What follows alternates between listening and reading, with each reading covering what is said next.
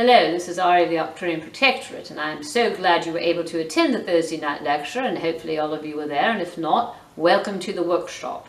Now this workshop is going to cover everything from the Ascension process, which will go all the way through the end of this calendar year, more or less, through into the new world.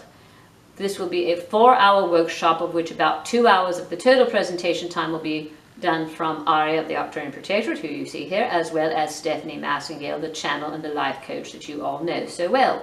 Now, we will be covering all of those topics on everything with Ascension, talk about the importance of adaptation and resilience in the world of changing times and everything you're having to deal with right now. It's very important that everyone understands the importance of having a coach in different areas of your life and having coaching. It's because it's a really hard time to get through this without a lot of help from other people that are experts in their field.